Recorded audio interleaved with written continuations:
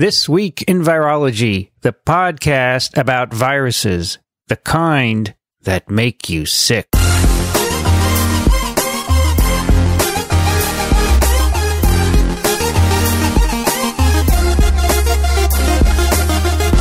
From Microbe TV, this is TWiV, This Week in Virology, episode 546, recorded on May 3rd, 2019. I'm Vincent Racaniello, and you are listening to the podcast all about viruses. Joining me today from Fort Lee, New Jersey, Dickson Despommier. Hello there, Vincent. What county is that in? Bergen? Bergen.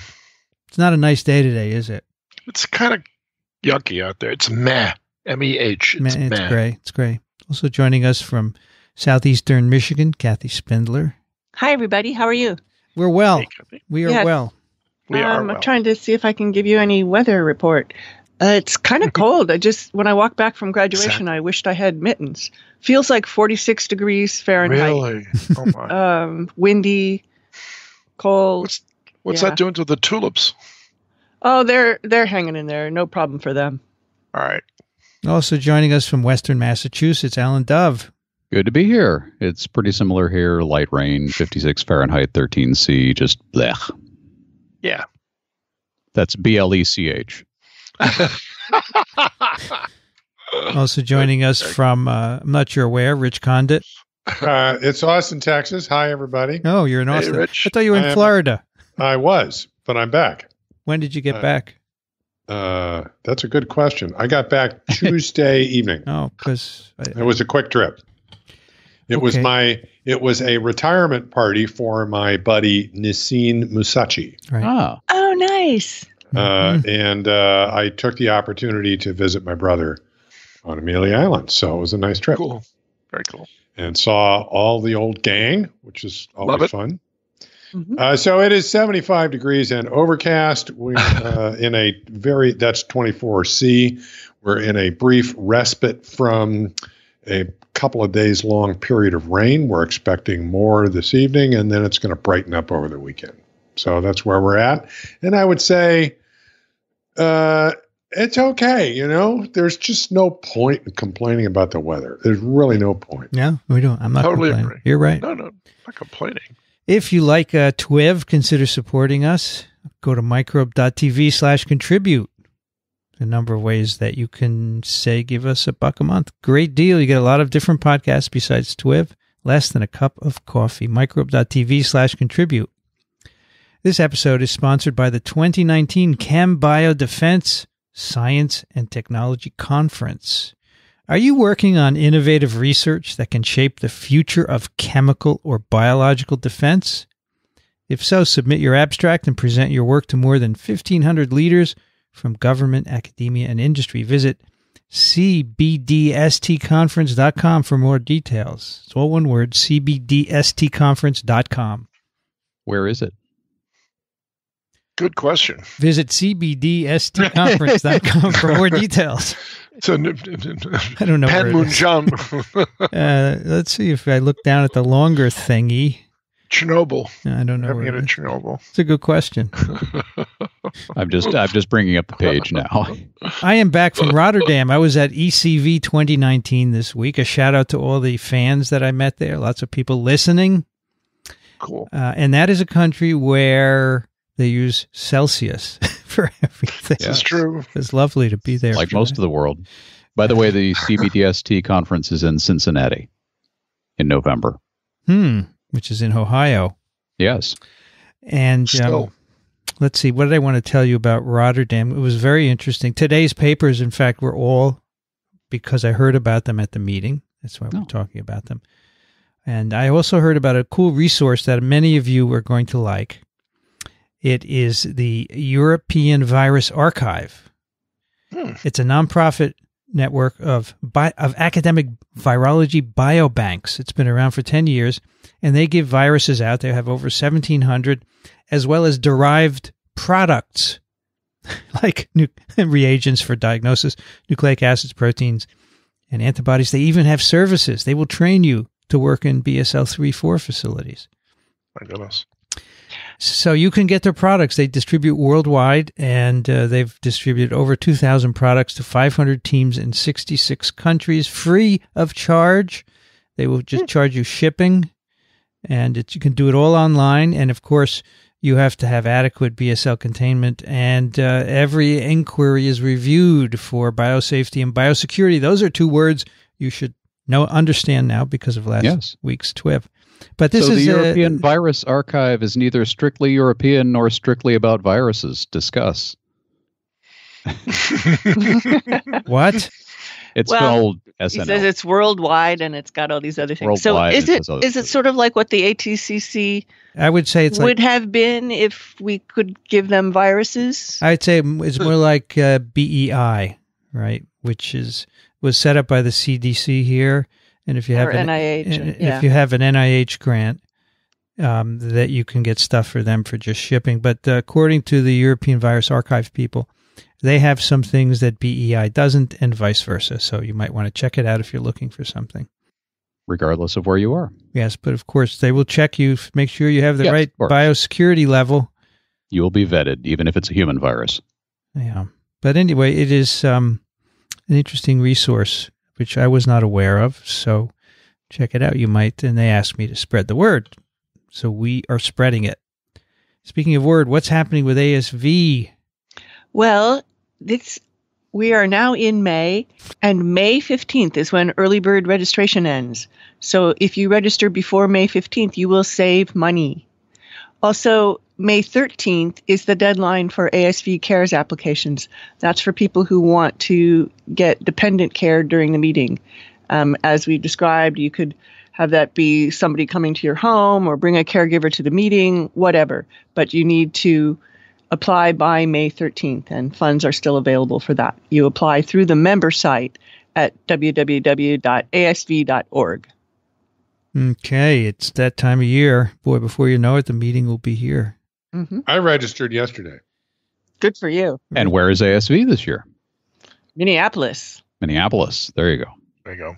Minneapolis. Home of the T3 building. The what? Oh, yeah, that's that wooden thing, right? Yep. Mm-hmm. Yeah, maybe I'll go see it while I'm there. That would be interesting. All right, we have one follow-up from Bjorn.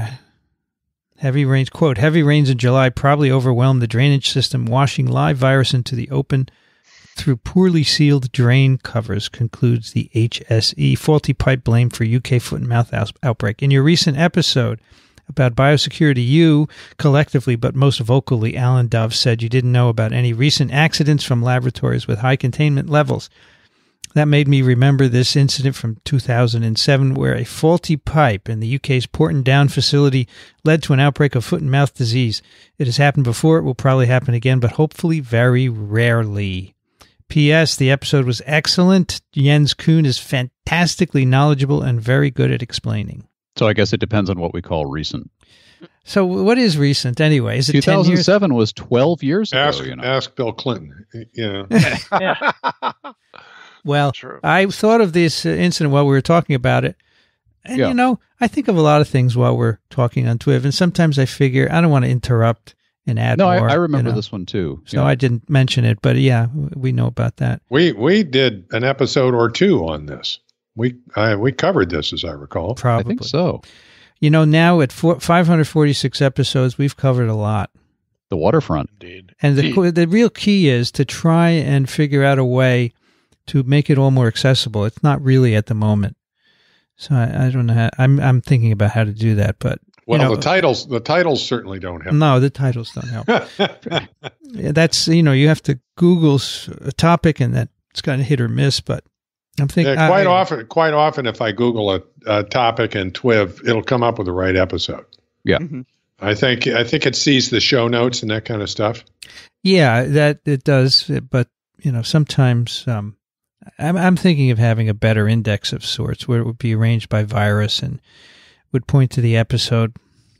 Thinking about that. Yeah, we can talk later. I'm probably pretty soon going to be trying out some transcript services we might be able to implement, but I'll let you know how that goes. There is a new feature on the podcast player Overcast, which I use. Now you can send a clip of a podcast to anyone. like a 1 or 2 minute clip. It makes it very easy for you it will generate a URL for that specific part of the podcast. You can send it to someone or put it on a website, and when people click it, it will just play those 2 minutes. Isn't that cool? That's nice. Cool. So I'm going to experiment with that. That might be useful for, if you want to have clips from various episodes when Dickson says something funny, It's not very often, so. It's not. No, it's more when Alan has a clever title for the show, which is every time.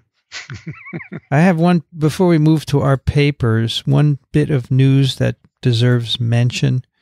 May 1st, the FDA approved Dengvaxia, the vaccine for dengue, tetravalent vaccine. Quite a few restrictions. Oh boy! And they does this vaccine have some stories. I've been doing brief news stories on my blog on the Turbid Plaque, and Dengvaxia has come up recently because the Philippines just recently pressed criminal charges against some researchers and Sanofi executives. Sanofi Pasteur developed Dengvaxia. There's a whole lot of blame to spread around in the Philippines about this because they rushed into approving Dengvaxia. Dengue is a major problem there. And disregarded warnings from experts in the field, virologists, who said, you ought to be careful giving a dengue vaccine to people who might never have been exposed to the virus because you could actually make it worse.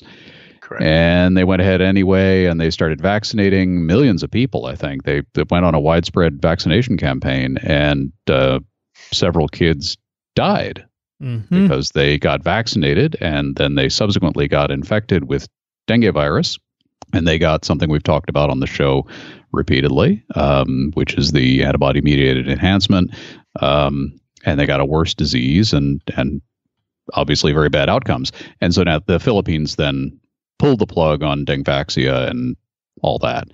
So the FDA has now approved Dengvaxia. The caveats are you have to have had dengue before in order to receive it. And remember, the FDA is a U.S. agency, so there aren't a lot of places in the U.S. where you will have had dengue virus before. Puerto Rico is a big Puerto Rico. One. Yes, Puerto Rico comes to mind. And that's a place where you'd want to be immunized, but you're going to have to find, or if you're traveling and you've, say, traveled somewhere and had dengue before, I know a number of people who fit that bill, you might want to take it. But this is, I spoke to a New York Times reporter this morning about this, and she said, well, why would they do this and what's going to happen? Well, so I think that for travel and for Puerto Rico, it could be useful. But I worry that like in the Philippines, because of this, measles immunization rates have dropped to 30% in the country because now people are unhappy about vaccines in general. And so that's going to be a problem. And I worry about FDA approving a vaccine with these, even though they have, you have to have been infected. You can't be less than 9 years old. There's also, there's an age restriction as well. I just worry that it's going to make things worse for vaccination in general. Did you listen to NPR yesterday? I don't listen to NPR. I don't listen to NPR. NPR had Scott Halstead on. Good. And he read on the Riot Act. He absolutely could not believe what had happened because he's been screaming not to do this for years. Yeah. He's one of the people who warned the Philippines and the WHO when they rushed I to know. approve this. That's right. Yeah, we talked about, he had a commentary last year. We talked about it on TWiV. You were probably not on the episode, Dickson. We should probably get him on the show. Can you get him on the show? I know him very well. He's a good friend of mine. All right. Well, then that's it. We're not going to be. Can you get him on the show anyway? No. That's a better way to put it. Yeah, I like that. No. He's a good man. By the way, from a business perspective, what Sanofi gets out of this is, you might say, well, why are they even going to produce a vaccine that'll have this tiny restricted market? They wanted a bigger market. But this is what they got. And because they have now developed a vaccine against a designated neglected tropical disease with such a small market, they receive a voucher from the FDA for expedited review of a subsequent product. Like a malaria vaccine. Probably something that's got a bigger market than this and a more profitable market. Remember, this is also valid for military personnel, and that has a real application. Who've been exposed. Yeah, but there's plenty of military personnel that have been exposed. Plenty of them. Well, you will have to do a diagnostic to make sure. All right. So that, of course. By the way, there was a session on this at the Rotterdam meeting, and really good talk by one of the authors on the vaccine who admitted that all the problems, and she said there are a number of others in the pipeline, pretty advanced in terms of clinical trials. There's an NIH vaccine, which we talked about before, TWiV, which is an attenuated vaccine. It's all dengue. It's not on a yellow fever backbone like Dengvaxia, and it's a single dose, which is really nice. Yeah. Then Takeda has a attenuated candidate. GlaxoSmithKline has a purified and activated tetravalent vaccine, and Merck has a subunit vaccine, all in the pipeline. So Dengvaxia is not long, I think, for the world. And I think Sanofi won't be sad to see it go off the market. Yeah, but they put billions into it, though. They did, but now they get this expedited review on something else, and they then maybe they sell a little vaccine on the way, and they learn some stuff, and hopefully they don't get thrown in the slammer in the Philippines. But just and we should. I mean, I don't want to pick on Sanofi. They're no, we're not a good company. They do good stuff, and I think their hearts were in the right place here, and I think most of the people involved in the Philippines were trying to do the right thing in a country with a huge burden of disease, and they wanted to get this thing on the market, and everybody wanted it to work, and they just got a little ahead of the science. Now, they decided to use a yellow fever vaccine backbone, and it turns out in retrospect that that's not a good idea. You need other dengue non-structural proteins in the vaccine. So we didn't know that. And in fact, we didn't realize these issues until we licensed it and went well beyond the phase 3 timing, right? So that's right. This is a good example of sometimes you don't find out some of the more subtle issues until the vaccine goes out to a larger population of individuals. Yeah. Yeah, and somebody had to be first. There are all these other efforts going on. Sanofi's been working on this for a long time and putting a lot of resources into it, and they were first out of the gate. And the disadvantage of that is that they ended up first out with a product that discovered all the speed bumps. I want to make another clarification here, and I think I've got this right. Correct me if I don't.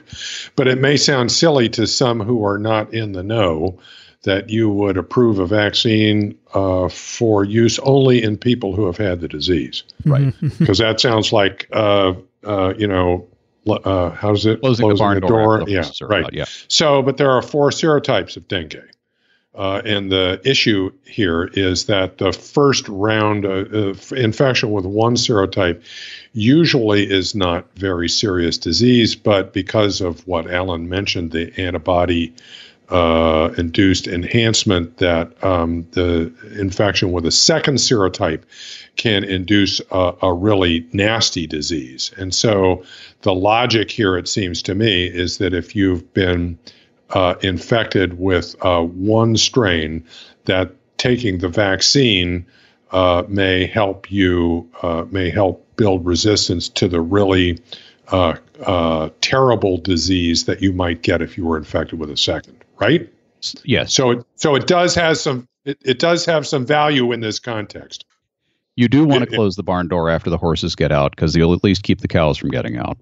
So it's not totally, it's not as silly as it sounds. It does have some. No, it does make sense. If I had dengue virus and was at risk of getting it again, I would probably get this vaccine. Yeah, if you were going to go back. If I qualified, actually, what's the upper age cutoff on that? I don't. Yeah, right. You might be too old. It's pretty restrictive. Yeah, I think it was 9 through 16. 9 through 16. I'm way past that. Forget it. Can't have it. You have to get dengue hemorrhagic fever instead. Right.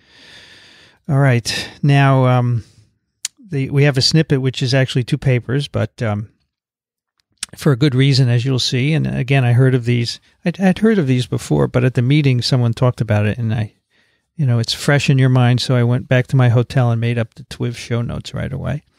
And this is all about a wonderful virus, a really amazing, interesting virus, hepatitis D virus, or Delta, which I think we have talked about before on TWiV.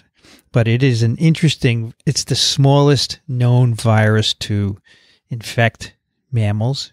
It has a circular RNA genome of 1,700 nucleotides and encodes one protein, well, actually two overlapping proteins called delta antigens. And in humans, this is found together with hepatitis B virus, which provides the proteins so that it can be packaged. The viral genome is replicated in the host cell by RNA polymerase II. It's an RNA genome. It's copied by RNA polymerase II.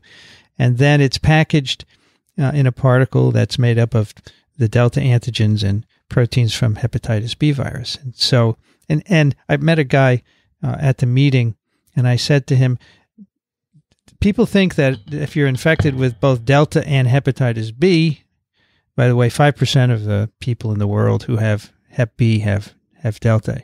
People feel that it makes disease worse. And then I said, but some people think that's not true. And he says, oh, it's definitely true. It definitely makes hep B worse if you have delta along with it. So for years, we've thought it only exists in humans. Never saw it in anywhere else. And now we have two papers where they find similar sequences in birds and snakes. Yep. And so I figured that could make for a good title, Birds and Snakes and Delta. So let's go through these. The first is published in Viruses, a divergent hepatitis D-like agent in birds. This is from the Peter Doherty Institute in Melbourne, University of Sydney, and Deakin University in Geelong. Geelong, that's how you say it, Geelong. Yep. Will Netter, Littlejohn, Yuan, Shi, Eden, Klassen, Eddie Holmes, and Aaron Hurt. And this is quite interesting because they were looking through the transcriptome of healthy waterfowl they captured at the Melbourne water treatment plant many years ago. They had oropharyngeal and cloacal samples from a couple of different waterfowl, and they were sequencing them just to see what's in them, and they ended up finding a sequence, a circular RNA sequence, which is clearly related to that of hepatitis delta virus. And the cool thing in ducks, so these are ducks, and the cool thing is that there's no hepatitis B virus. Ducks have duck hepatitis B virus, and they didn't see it. And this genome, it's got distant. It's clearly not exactly like hepatitis delta from humans. The antigen is encoded in the genome. It has 32% amino acid similarity to the hepatitis delta antigen, but it clearly can fold into most of the genome of hep delta is base paired, like 70% base bearing. So it forms this cool rod, and this looks like it can do that too. And the papers, both of these papers we're going to talk about in the snippet are open access. And the figure 2, I had never seen that kind of a diagram before. And I was like, wow, it's like Jupiter. But then when you get past the trippy aspect of it, it's this base pairing diagram that does a really nice job of showing how the thing folds into a rod. Another aspect of delta is that it has a ribozyme, a self-cleaving sequence, which because the genome replicates as concatemers and they get liberated by the ribozyme activity. So that seems to be there, at least in sequence as well. It seems now in delta there's an interesting aspect where you have an open reading frame for delta antigen, and then there's a stop codon, and that can be post-transcriptionally edited to make it a codon, and then the protein can extend another 18 amino acids. So you get two different proteins that differ at the C-terminus, and the one that goes further is very important for packaging. It has an isoprenylation site, which is needed for the packaging. And this protein, the open reading frame in this bird delta-like agent, it has a stop codon, but there's no it looks like a frame shift will have to happen to get an extended protein, but it doesn't have an isoprenylation site, which maybe suggests that there's a different helper virus for this thing, if there is one. So in the case of the human, just to be clear, in the case of the human hepatitis delta virus, the dogma is that it's dependent on hepatitis B virus for replication, but that not really for replication, right? Because am I correct for packaging? Because it gets packaged using the hepatitis B virus surface protein. Right. So, but that's the only help that hepatitis B virus provides. So, so it's not necessarily a surprise that a delta-like agent can replicate in the absence of a B-like agent. But the question then becomes, if there is no hepatitis B-like agent around, how is it transmitted? And in this paper and the subsequent paper, nobody has described any particles. Mm-hmm. So we don't know how either of these viruses we're going to talk about might get packaged or transmitted. But in both cases, the hypothesis is, well, maybe they're using some other virus. I mean, I thought that maybe they're not. So it depends on how strong you think the data are on transmission. And when we talk about the snakes, there's a little more. But yeah, the guy I talked to at the meeting, Steve Urban is his name. He said, these delta agents could just replicate in cells and then spread to new cells when they divide. And so, like many viruses of, say, yeast, where they don't have extracellular phases. Right. And so or making them a plasmid. Yeah. You had that discussion. Yeah. So I don't know, but I think the snake data is a little more consistent with transmission, as we'll see. Mm-hmm. But there's no indication in this case that there's any pathology associated with this, correct? Yeah, these at were least in the birds. Yeah, the birds were healthy apparently. Although, who knows about a bird, right? Just like mice, who knows? Who knows what they're feeling? Yeah, it's funny when you say the animals looked healthy, right? Things can be going on in there. Well, but animals can look sick. Yes, but they could also have pathology but not look overtly sick, Yes. And I don't think they even looked in the tissues of these ducks because they were just doing swabs, right? And probably releasing them and so forth. So the fact that these ducks were acquired at a water treatment plant suggests, to me at least, that they could have acquired them through just drinking the water. Maybe. Yeah, but they're clearly not. They're not hepatitis delta virus. They're not. Yeah, they're not hepatitis delta. They're not. This is not, as far as we can tell, a human virus. It's not. It's divergent, and both this and the snake viruses are clearly delta-like, but they have some common ancestor, probably. Right. How different are they from human? But, yeah, there's figure one. There's a tree of these. And it's all the human delta antigen strains and clustered into their branchings. And then at the very, very base, there's this totally separate branch coming off to the side that comes up along. Yeah. And then you've got the avian and the boa constrictor one that we're going to talk about in a moment. The protein, the delta antigen, is only 32% similar to the human protein. Right. Okay. I don't know but yeah, the phylogenetic tree is striking. It's just they look like an outgroup. An outgroup. The hepatitis delta, there are quite a few different. I forgot what they call them. Sequences that are circulating in people, and they all cluster, as Alan said. This looks like an outgroup because this is the order in which we discovered these. But as we'll probably talk about after we talk about the snake paper, we found. If you find this in another place, chances are you're going to now look for more, and it may be that the human delta antigen is the minor outgroup. This may be this may be something that is widespread in the animal kingdom. We don't know. Yeah, I think if you don't look for it, yeah, that's right. And the tools to look for this haven't been available. I mean, we're talking about this next generation sequencing project that they did here, and it's a very similar technique in the other paper. So you can now swab the butts of a bunch of ducks and then just sequence everything in there and find stuff like this. And so that technology has enabled this. Well, also remember that there are plenty of sequences already in databases. So I bet now people will go mine it and find more. I'm sure there are more out there. But this is just an example of how you think this is the only virus out there in humans, and then you just have to look at this metagenomic data. We think we're so special. We're not. And every time you say it doesn't happen or this doesn't occur, you probably shouldn't. You probably shouldn't anymore. You should learn not to say that. Everything gets overturned eventually.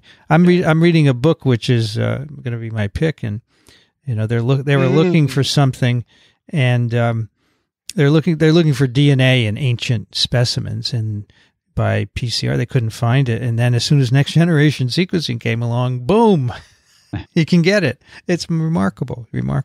So that's the bird avian, or the bird HDV-like agent.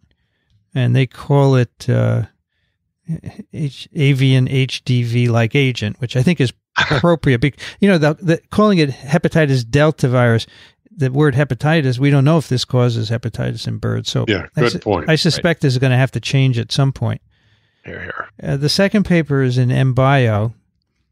This is identification, also open access, of course. Identification of a novel delta virus in boa constrictors. And the name delta virus is great. It makes me think of New Orleans. Yes. Really? Down in the Delta. Yeah, Delta. Not University of Zurich, University of Helsinki, Hetzel, Zirovica, Smura, Prahauser, Valpalati, Kipar, and Hepoyoki. I'm sorry, my Finnish friends, and that I massacred all those names, but at least I pronounced them. So here, this is interesting. They had a couple of sick snakes. So someone had a colony of snakes, and they were acting funny, and they were suspected to have Boyd inclusion body disease. And the owner said, please euthanize them and take a look and see what's going on. So they had, this is a boa constrictor sabogi, and it was a breeding pair and 2 offspring, and also a water python from the same colony. So it's a different species, right? Liasis macloti salvensis. And these had an interesting history. They had been imported from Panama to Italy, and then they were sold to a private owner in Switzerland. These snakes have been around.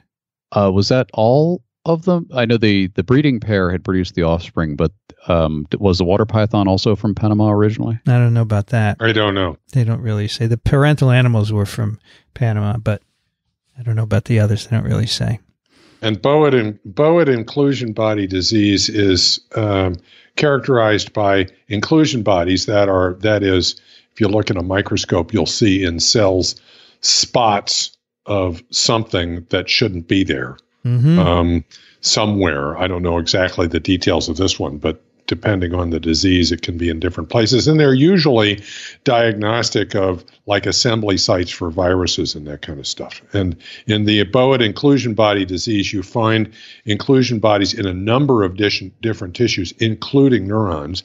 And it's clear that the disease is transmissible because snakes housed near other snakes can get the disease, but they don't know what causes it. And because it infects neurons, one of the symptoms that you get is, one of the prime symptoms you get is neurological. Now, how do you tell when a snake has a neurological disease?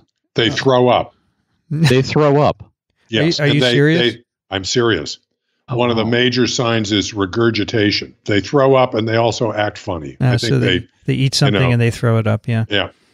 Yeah, they act funny also. That's the hint I got here as well. All right, so they euthanized these snakes. They extracted RNA from brain, liver, and blood, did next generation sequencing, and as they're looking over, lo and behold, they find circular RNA corresponding to hepatitis delta virus-related sequences. They call it snake HDV, but again, I don't think that's probably the final name for this.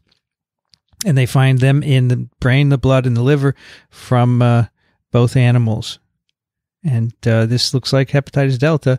They have a lovely phylogenetic tree now where we have all the human hep delta sequences, and then you have the snake and the avian. So they already knew about the other paper when they were doing this. Theirs is drawn in the new radial format. The other one was drawn in the more traditional tree format, but this one is again very dramatic. There's this cluster, in a nice, almost neat circle at the top, and then this ray shooting off to the side with snake and avian. Right.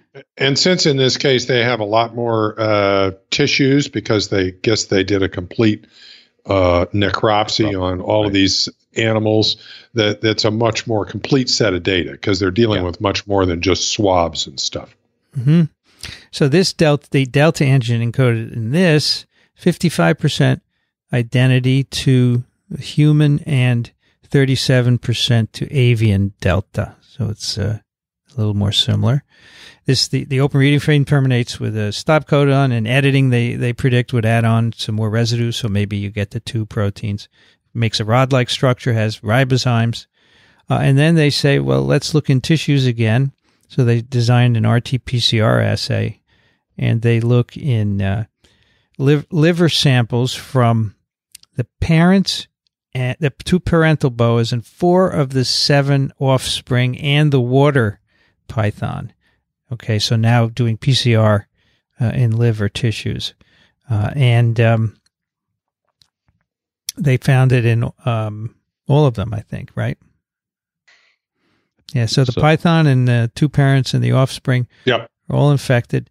Then they looked at snakes from a different breeder, right? Completely different place, 20 blood samples, and 3 of them were positive by PCR. So I think the best evidence of transmission is that the water python is positive, and it's in the same colony as these boas, right? Because you could always say that it's vertically transmitted among the boas, but that would not happen for the water python. That, by the way, means from parent to offspring. So as far as I know, boas don't give birth to water pythons, right? Don't think so. And from what I can tell, this is in Dolly Partonville they do. This is not the cause of the boa inclusion body disease. Right? You find it in healthy animals. The boa inclusion body disease is probably something else. Yeah. This is just what they found while they were trying to look at the snakes that were sick, but they were probably sick for some other reason. Boa inclusion body disease and not this. Yeah. And in this case, there's, although I wouldn't rule out the notion that there is a hepatitis B virus of snakes somewhere, there has not been one described. Whereas in the case of the birds, there is a duck hepatitis virus that could at some point, I suppose, be the helper for the Delta virus in the ducks, though that doesn't have to be the case. In the case of the snakes, no one has described a beta-like virus, but you can bet your life they're looking. But in both cases, the bird and the snake, they didn't see any sequences like a hepatitis-like virus. So I would bet it's another virus, if anything. I agree with you, and I would actually I'm interested in the idea that perhaps this can be carried without a helper. Though, as you point out, in this particular case, it does seem there's evidence for horizontal transmission.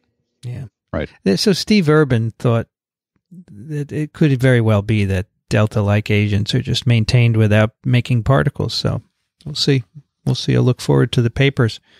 And both modes could be happening. There could be just maintained without making particles until a helper virus comes along and helps it spread to the next host, and then it's maintained there. Right. Now, in this paper, they made antibodies against the Delta antigen. And they can do Western blots of snake tissue extracts. And they can see in some tissues the large and the small Delta antigen.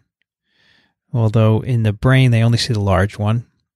I don't know what that means at all, but they can see the proteins. So, in other words, this genome is there and it's being, so it's the viral genome is negative stranded, so it's being transcribed to mRNA and that's being translated into proteins.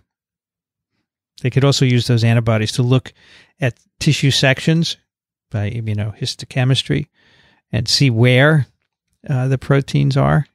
And they look at brain, liver, lung, kidney, and spleen, and they can see the proteins in various cells. They can see them in neurons. They can see them in hepatocytes, in epithelial cells in the lung, what look like macrophages in the spleen, and it seems to be both cytoplasmic and nuclear. So in many tissues, and they say this is consistent with replication in many tissues, which I think is probably okay. Yeah. So it seems to be replicating. It seems to be in different snakes, suggesting transmission. And again, what's the helper? So they don't know, but they say, well, look. So I thought those are two cool papers, and just really intriguing. And so I wonder, maybe many years ago, there was an ancestor of Delta, which just was a replicon, a plasmid, as Kathy says, an RNA plasmid that was replicating in cells and spreading as divided. And maybe one day that cell became infected with another virus, and it all worked out well. It made its match, made particles, and so beginning of a beautiful partnership. That's right. I've always been fascinated with Delta, and this is pretty cool stuff. Does anybody actually know how the Delta antigens, the proteins that are encoded by this thing, aid in replication and packaging? Right. So there are two different issues, right? One, the small one is needed for replication. Right. I don't think it's known. Okay. The large one, I believe. So I think the small one makes up the nucleoprotein, or the nucleocapsid around the genome. It's a negative stranded RNA. It's coated with protein. I think it's coated with small antigen. So you could look at it as kind of a nucleocapsid of a negative strand RNA virus, and those are involved in RNA synthesis in some way. So presumably the small T is doing that. The large T bridges the nucleocapsid with the viral glycoproteins that are sticking through the membrane. Okay. The viral glycoproteins, the Hep B viral glycoproteins. And so in pictures that I've seen, they're inside the particle and they're kind of attaching the nucleocapsid. So you could almost look at them as an encapsidation protein.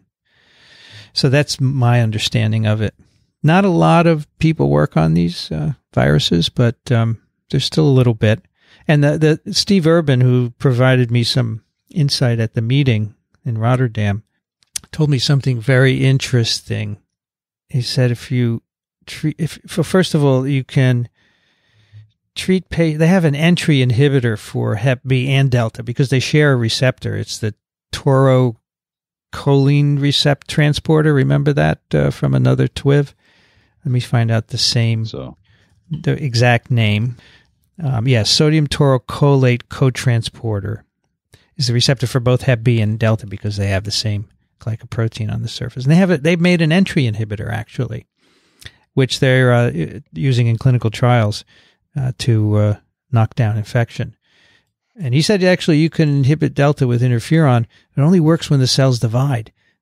And, Delta replicates in the nucleus. It's where the transcription occurs. And he thinks the nuclear membrane breaks down, and then nucleases induced by interferon may move into the nucleus and chew up the Delta genome. So that's pretty cool.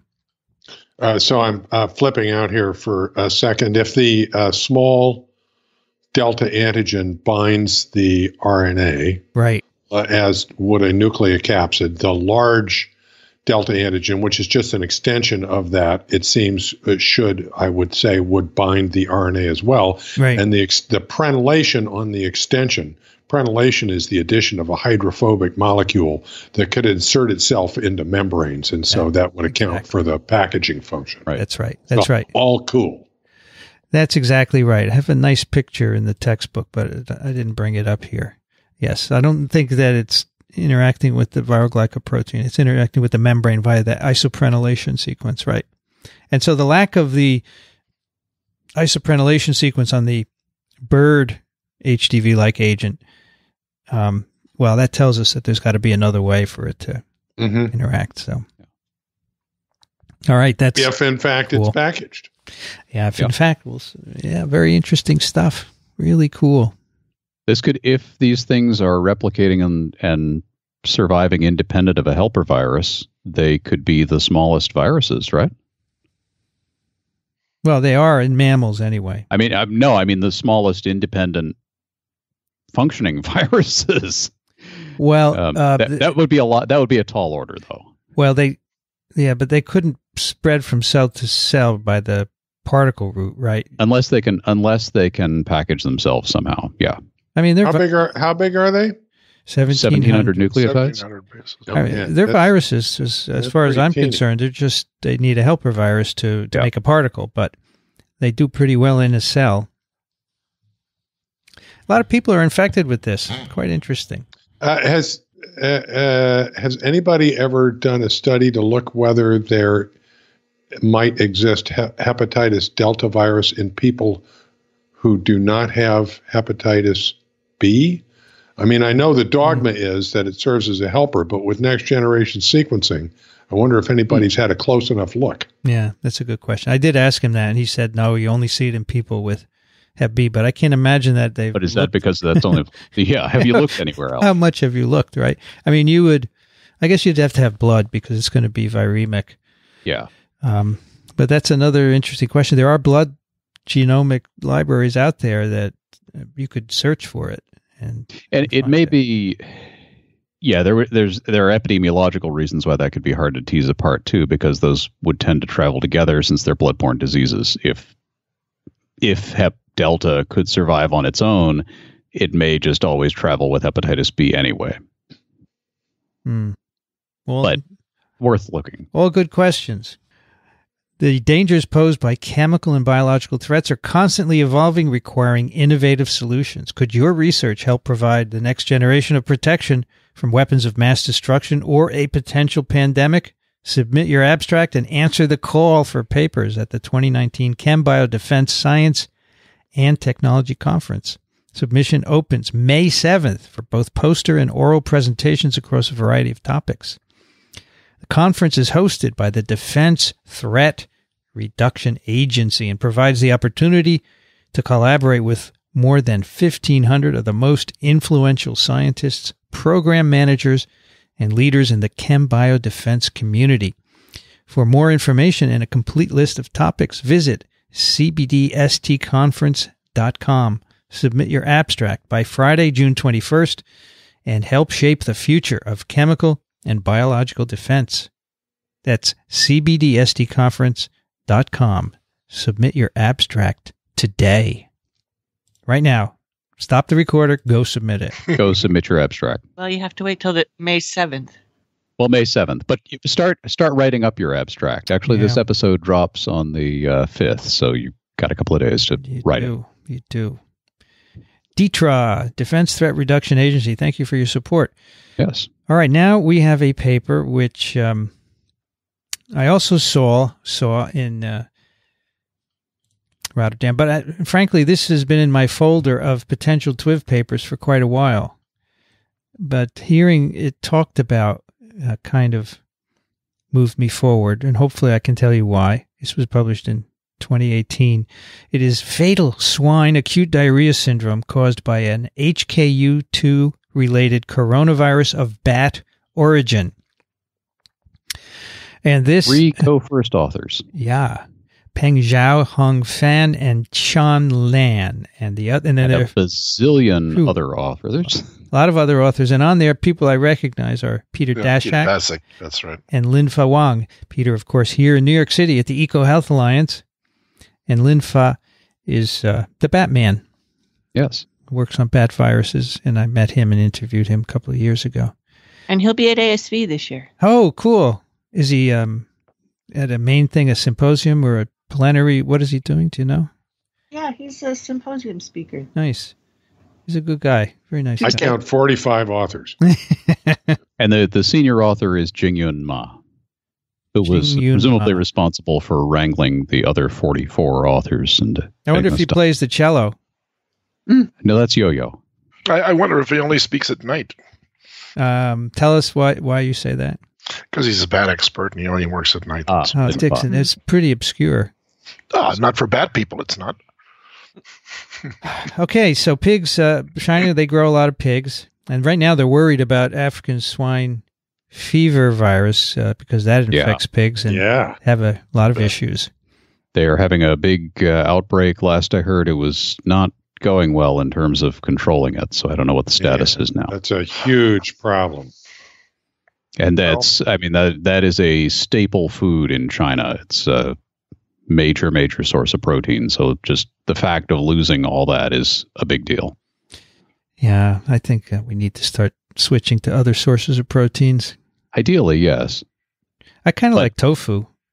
In the meantime, back in 2016, you got a lot of people eating pigs. I understand that. Back in 2016, there was an outbreak of a fatal disease in swine in Guangdong province that includes Hong Kong, and that's the province where SARS emerged a while ago. It's about 100 kilometers away. So this was a diarrheal disease, mainly causing issues in piglets. So, porcine epidemic diarrhea virus was the initial. Yeah, they thought that was it. That's a coronavirus, and they said they actually got that out of some of the initial pigs. But then, and that had been on the farm before, so that's known to be a problem. But after January 2017, the epidemic was continuing. They no longer found that virus. They say we could no longer detect it in deceased piglets. And all of you piglet fans will feel very sad. It's not the piglet of, Winnie the Pooh. It's deceased piglets. So they started looking. These piglets did have quite a lot of poo. That's very good. That's a good title. Piglets had a lot of poo. So then so this is a severe and acute diarrhea, acute vomiting, which would lead to death because of rapid weight loss in newborn piglets, less than 5 days of age.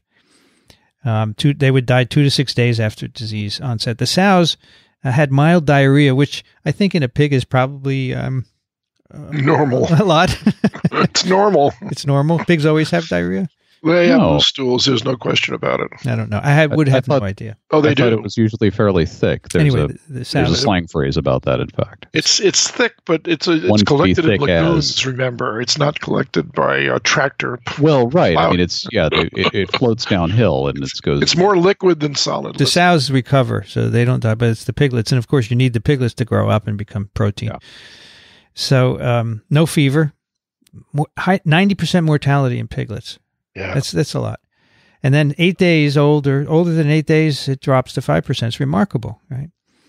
And then they found in other farms, 3 additional farms between 20 and 150 kilometers of this first farm. They also had outbreaks that caused the death of over 24,000 piglets.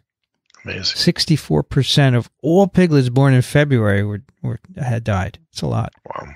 And it has since abated. And they say we took measures to control what they call SADS, swine acute diarrhea syndrome. SADS. And as you will see, it turns out to be a coronavirus, and so now it's called SADS coronavirus as opposed to SARS coronavirus, right? Very close. It's funny, I just heard a wonderful talk about Borna disease virus, and Martin Beer was the guest on one of the TWiVs. You'll hear it. And it makes horses sad. They get a neurological illness where they call them sad horse syndrome. All right. That explains the long face. Yeah. So they said we took measures to control of SADS, including separation of sick sows and piglets from the rest of the herd. I wonder how it got there in the first place. Well, we'll talk about that later. It's very interesting. Okay, so they took some sample from a diseased piglet, small intestine. They did next generation sequencing. And out of 15 million sequence reads, they got 4,000 matching a bat coronavirus called HKU2 that had been detected previously in Chinese horseshoe bats in Hong Kong and Guangdong province. Yep. A bat coronavirus. They got the whole genome.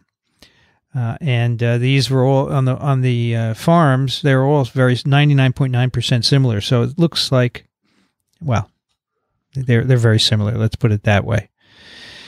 So it looks like might be a corona. So they developed a PCR assay, very much like what we talked about with the snakes and hepatitis delta. They go back into the piglets and say, can we find the genome in there? And they could, in fact, by RT-PCR find this coronavirus in sick piglets and sows, but not in healthy pigs on the 4 farms, not in recovered pigs, not in nearby farms that hadn't shown any evidence of SADS. And this seems to be tropic for the small intestine. It's replicating there and causing diarrhea. Yeah. And so this is the virus that was on all 4 farms.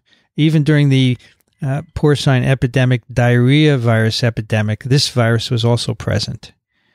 And they speculate whether that PEDV had anything to do with susceptibility to this SADS coronavirus. We don't really know.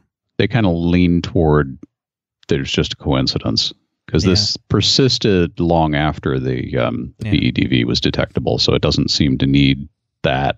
Keep it going. I don't know what exactly the other virus would have done anyway.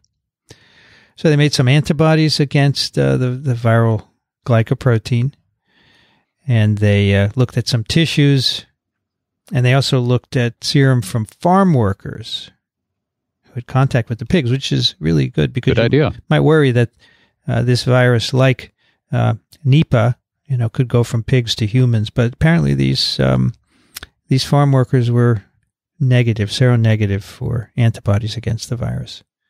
So that's good because that is a possibility that this could jump from pigs to people and then cause a problem. Overall genome identity. Oh, okay. So now let's talk a little bit about this virus. So remember, they said it was similar to this HKU coronavirus. Overall identity, 95% of the genome, but the spike is only 86% identical. And so they say maybe the HKU2 is not the progenitor of SADS coronavirus.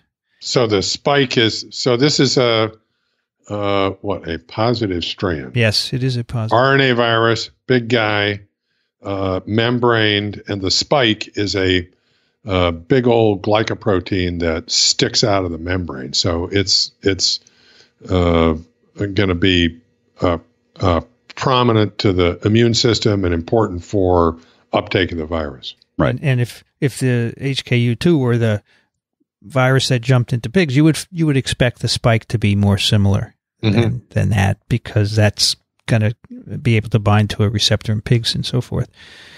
So they did they looked in some other bats. They did some PCR on 591 bat anal swabs collected between 2013 and 2016 from 7 different locations in Guangdong, and there's a nice map in the supplementary data. I had a student here this morning from Hong Kong, and I showed her this map, and she said, "I have no idea where that is." So you live in Hong Kong, you don't know anything about the rest of the country. It's true. It's funny. Like me, I don't know anything outside of New York. Right? I've been to Guangzhou. You have? Yeah. I didn't know you went to China. Oh yeah. We adopted our daughter from China. Oh, right. Yeah, I remember that now. Yeah, okay. got. Did you get SARS? She's from Fujian province. No, we didn't really pick anything up while we were there. Very good. As far as I know.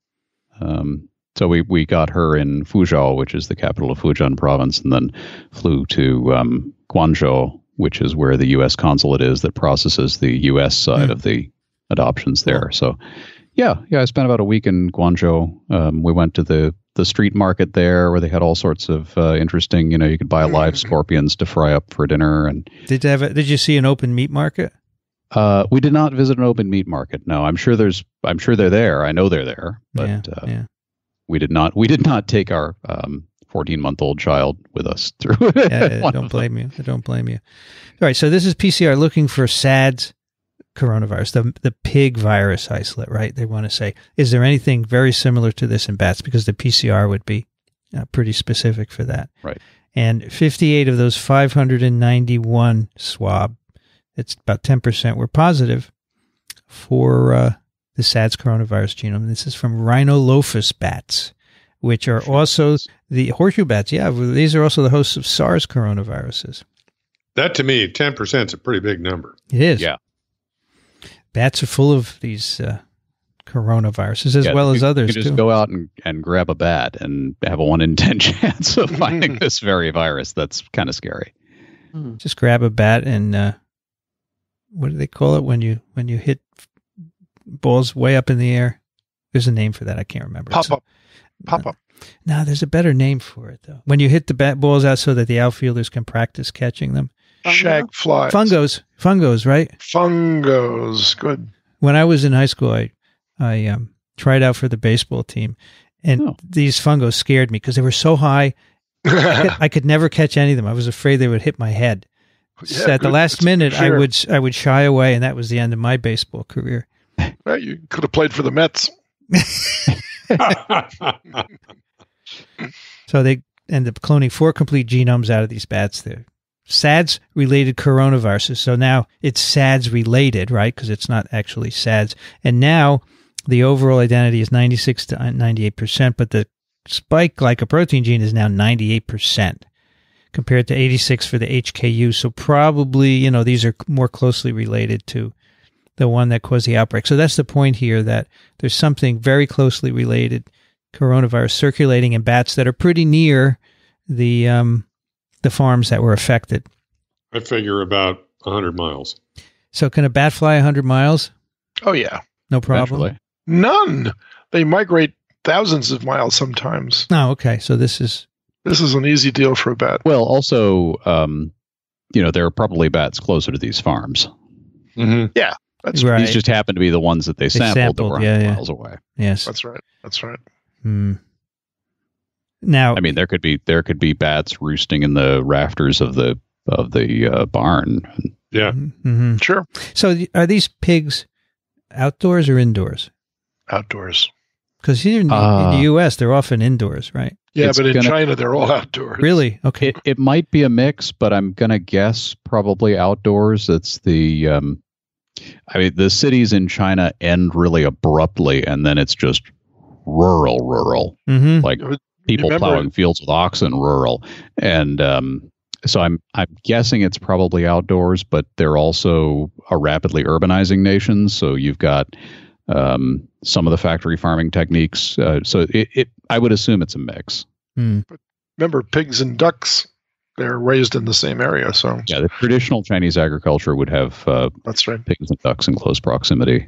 Exactly. All right. So that explains how a bat could infect the piglets, obviously, because in the U.S. and in Canada, the pigs are inside and you can't even go in there, All it has to do is infect the mother pig, not the piglets, right? Because the mother then... Well, and that's not to say you couldn't get bats roosting in a U.S. or Canadian pig barn. I suppose. Of course, a human could also bring it inside, With it, yeah. So what do these bats eat? Are these insectivorous bats? Are these fruit-eating bats? Well, let's look up Rhinolophus. Because Nipa is a mango farm pig kind of nexus, as I recall. Date palm? Date palms. That's what they eat, date palms? Well, they are in date palm trees, so dates. Dates. Is that a southern China product? I'm talking about Nipa, sorry. Oh, no, Those bats. Nipa. Didn't we also discuss mango with that? Yeah. Yeah, they like to... All species of rhinolophids are insectivorous. Okay. Yes, insectivorous, right. Okay. Apparently. That's a Wikipedia thing, but it seems credible. Yeah. Right. Why did you ask, Dickson? Well, just trying to work out the ecology of how the bat arrives at the pig farm. Why would it go to a pig farm when it could go, hunting its food, basically? So if the insects that it's consuming is associated, let's say, with the duck ponds, for instance, where you've got a lot of aquatic insects hatching constantly, for instance, you might find a lot of bats there because that's where their food is. Well, maybe there are insects on the pigs, right? And they're going down and eating them off. Is that unlikely? I'm talking out of my ears here, but kind of. I think it might be a bit of a stretch on that one. Yeah, I think, Alan? I think bat guano is the more likely way you'd transmit this. So they're flying over and they're pooping. And they're flying around. They're pooping on the pigs, and the pigs are indiscriminate about what they're eating off the ground, and And this is an enteric virus, so that'd be the way to get it. Right, yeah. It gets in the slop. Okay. So they do some phylogenetic analysis, and they say that the viruses from the 4 farms probably originated from independent spillovers from most likely bat reservoirs. Well, then they qualify it. They're unclear on this. Okay. Yeah. They say that it might have been independent, and then they say molecular clock analysis of the genome sequences failed to establish a positive association between sequence diversion and sampling date. They speculate that either the virus was introduced into pigs from bats multiple times, or the virus was introduced into pigs once, but subsequent genetic recombination disturbed the molecular clock. I don't know. It's funny that either one. That it originated independently, but maybe not. It's weird, but yeah, my first reaction to that is I'm not so sure. But here's the thing: if you look at the epi curve, which is kind of neat, Figure 1, you kind of see it's on two farms first, and then on the second two farms it's later, and then there's another outbreak on the first farm. And then did it I'm unclear as to whether it burned out or they did separate the infected sows that they could identify, right? But they did. The it graph did seem to kind of burn out, especially on the second two farms. The graph just ends, and the outbreak is still going on. Yeah. And so I think in the interest of publishing the paper, they had to stop at some point, but they say they've implemented quarantine procedures, and that seems to have controlled the outbreak. So, I guess we'll see. With SARS, there might have been a seasonality to the outbreak, which may also, they say there's striking similarities between the SADS and the SARS. The last sentence of the abstract, which is the only one I can access from my home, unfortunately, because Nature has a paywall for this. It says, this study highlights the importance of identifying coronavirus diversity and distribution in bats to mitigate future outbreaks that could threaten livestock, public health, and economic growth. That means that you have to find a reason for those bats being near those pigs. That's funny. Otherwise, how are you going to mitigate? It's funny that they say that, because the guy who presented the talk on this, who he talked about the Delta and this story, and that's where I thought it would be cool to do both.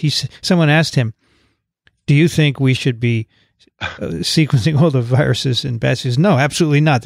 You have no idea which ones are going to spill over into pigs. He said there are better ways to do that, which I don't remember what he said. I don't know. They don't identify what's still necessary to know before they can mitigate these outbreaks. That's what yes. I mean, I think you should put your pigs indoors. That would help a lot, right? Don't put all your pigs in one basket. That's true. But the idea that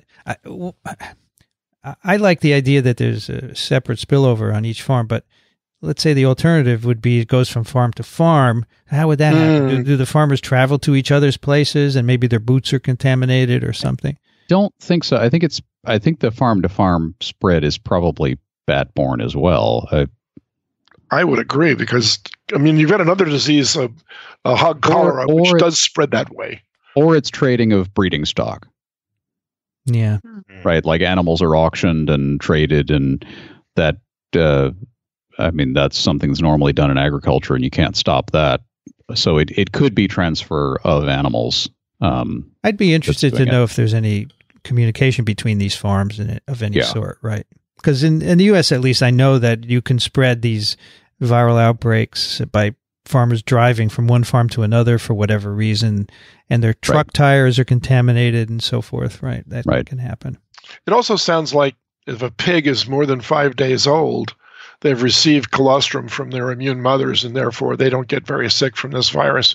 Whereas if they're born from a mother that's harboring the virus, they're going to die.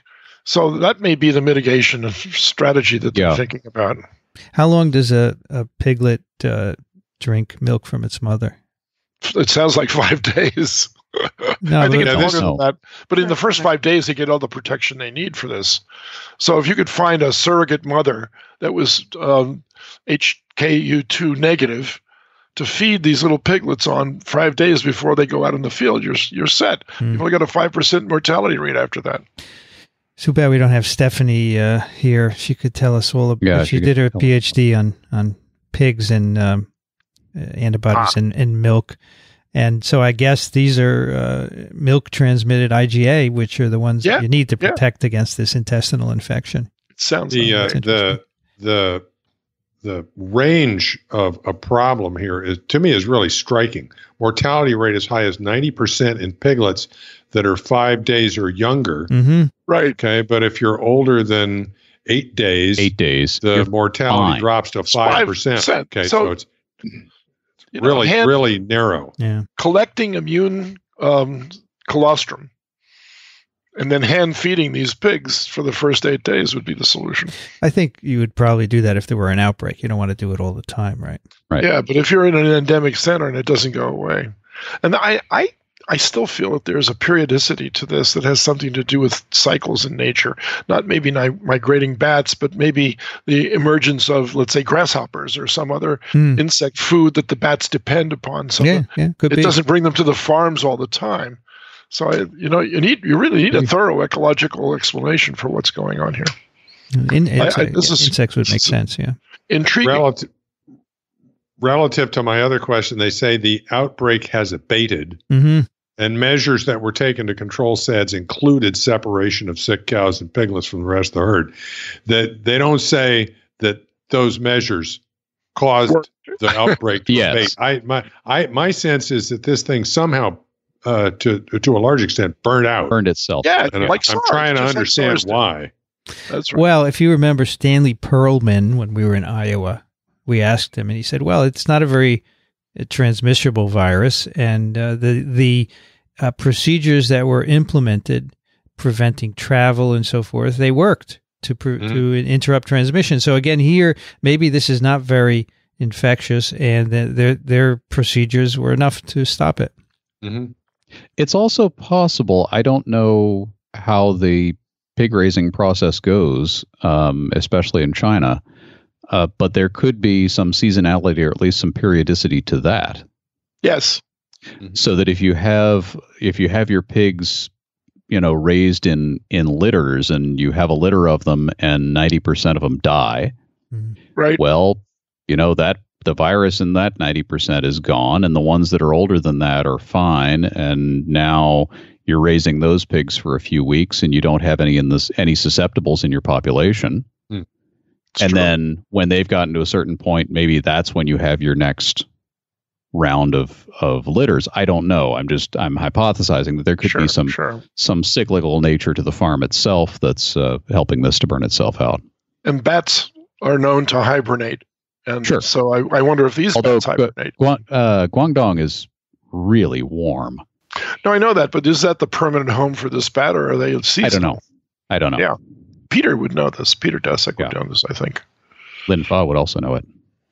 I found a little bit of information about weaning piglets, and it's sort of an economic discussion, but they talk about 21 days versus 28 days. And that gives you a ballpark. So I guess it takes a couple of days to get 5 days to get enough protection against this virus. 5 days of colostrum. That colostrum thing. They also isolate virus. They isolate. They took some intestinal tissue homogenase. They put it in viro cells. They get virus out, which they confirm by sequencing and immunofluorescence. Then they say, can we find a receptor for this? A number of coronavirus receptors are known. They take cells that produce each one of them, and none of them can be infected by this virus. So it's a different virus from the known ones. Yeah. So if you're curious, known receptors for coronaviruses include angiotensin-converting enzyme 2, that's for SARS, aminopeptidase N for like human coronaviruses, and dipeptidyl peptidase for MERS coronavirus. These are all very interesting. These are cell surface enzymes that are involved in peptidase activity in the gut, right? Isn't that interesting? And the viruses bind to them and get in. Yeah. But not this. SADS uses something else. Something else. Well, they also did some animal challenge experiments. Pathogen-free piglets infected with a tissue homogenate. 2 days after infection, 3 out of 7 animals died. Wow, 2 days? Yeah, boy. That's incredible. Wow. And they died from diarrheal disease? They just say they died, but I would assume it is because that's the disease we're talking about here. Right. That is a quick death from diarrhea. Then they said, one of their control animals died. And they said that was the one animal that did not receive colostrum because we didn't have enough. Wow. That's interesting. So even, I don't know what it died of. They don't say, right? No. But I wonder if their experiment was like, not well, maybe they had the control pigs in the same cage as the others. They're not in cages, perhaps. one of the big reasons why piglets die in indoor pig farms is because when the mother gives birth, she rolls over on them. Yeah, right. Yes, I've heard that too. And they are quite large. They're very large. And Stephanie used to work with them at Ohio State. Wow. I always said to her, I imagine you lifting up 600-pound sows. I've only worked with one pig in my whole life. That was at Rockefeller. I'm sorry. I'm insulted. It raised quite a stir, though, unfortunately. I think I've told this story before, but, Robert Shope used to work at Rockefeller, and he had pigs also because he was interested in a virus that could be transmitted from pig to pig through the egg of Ascaris sum, which is the nematode parasite, right? So he would give his pigs away to the workers after he finished working with them. And they loved him because they'd take him home and he could feed a family of 4 on a pig for about 2 weeks. Oh, my gosh. Not a good idea, probably, right? Not a good idea, but that's what he did. And he was very popular among the animal care workers. So I had one pig and I infected it with trichinella, of course. And then I slaughtered the pig and bled it out first. And then the workers all stood around there and said, oh, boy, here's somebody else that's working with pigs. We can get some more pigs. And I said, no, you can't eat this one. This has got worms. He says, no, the other pig had worms too. I said, this is a different worm. Well, couldn't they just freeze it, Dickson? They could, but what if they didn't? And then they got sick. And then they said, where'd you get that pig from? Oh, I got it from Rockefeller from that investigator. Are you kidding? I don't think you're allowed to do that. I think Shope was way off limits for doing that. Yeah, I think so too. But I was very unpopular with the animal care people. By the way, Dickson, these pigs challenged, they died of watery diarrhea, rapid weight loss, and intestinal lesions. Incredible. Yes. Incredible. 2 days, yes. So they had atrophy of the villi. It's amazing. Mm-hmm. And they could see virus replicating in the intestine. So there you go. That's the story. And I thought it was interesting because, we have some human coronaviruses, of course, SARS and MERS coronavirus, but we also have some others that are the so-called endemic coronaviruses. They cause respiratory disease. And then we have the zoonotic coronaviruses. And there's some idea that was... I have a nice review article that I'll put a link to, although it's behind a paywall, unfortunately. But it's a review article by Christian Drosten, who gave the talk that inspired me to look at these papers. And it's called Hosts and Sources of Endemic Human Coronaviruses. So, there are 4 endemic human coronaviruses, which we've known about for some time. And he thinks they may have all originally come from bats, and he suggests maybe all coronaviruses come from bats, and they go through an intermediary animal, and then eventually get to humans. So if you think about, well, for one of the endemic coronaviruses, it seems to have gone from bats to camels to humans, and then another one seems to have come to humans from cows, from before them rodents, and maybe before that bats. Of course, MERS comes from a bat to a camel to a human, et cetera, et cetera. So it's this interesting idea that there's a big reservoir of coronaviruses in bats, which we have seen here in this study. And maybe they go through an intermediary and then into humans. SARS, of course, was thought to go from a bat to a civet to humans. So the civets were sold in the open meat markets, and then they had been contaminated previously by SARS coronavirus. So I think that's a cool idea that these are all in bats. They come to us by our propensity for, like this pig farm story, right? He says here, contact with domestic animals may be an essential element in human acquisition of most or all endemic coronaviruses. And of course, the epidemic ones as well, the SARS and MERS, seems to be the same thing. So many camels are infected with MERS corona, but throughout Africa, but in most places they don't transmit it to humans. It's quite interesting. The coronas are very interesting. Well, they don't kiss their camels in all those other places. Yeah. Remember that. It's probably true. I saw a picture on Instagram this morning of someone kissing his camel. I was going to say this is a good way to get MERS, but I decided not to. Oh, please. Don't kiss a bat. We'll stay away from them, right? All right. So there's our stories for today. Those are fascinating. Yeah. Let's do a couple of emails. Cambling writes, Dear TWiV, a measles scare has been reported in the San Jose area. He sends a link to a Mercury News article. It's being reported at the Google offices. Mm-hmm. Google employees may have been exposed after a San Mateo resident who was infected came into the Mountain View headquarters. Mm-hmm. There are outbreaks in many places. I think Cambling also wrote that there's one in L.A. coming out of the airport. So there you go. It's unfortunate. Vincent, just review an adult who's never been vaccinated against measles suddenly encounters measles. What's the worst thing that can happen? Death. Yeah, you could die. Yep. Right. You get an encephalitis, right? Yes. Yes. That's right. So how come that isn't being advertised very highly? Because it is. People don't listen. They got other. Yeah. They got They're just other shutting their ears to that piece of data. Yeah. Mm-hmm. That's kind of sad. That's very sad. I heard or read an anti-vax rap at one point where somebody said something like, there's a 1 in 1,000 chance. I may have these numbers wrong, but and the disease wrong, but it was like 1 in 1,000 chance of dying from the disease and a 1 in a million chance of having a complication from the vaccine. I'm not going to take that 1 in a million chance. Exactly. That's the kind of thinking. That's the kind of thinking we're talking about. Exactly right. It's nonsense. Well, that's kind of a natural selection, though, isn't it? As long as they haven't had kids yet.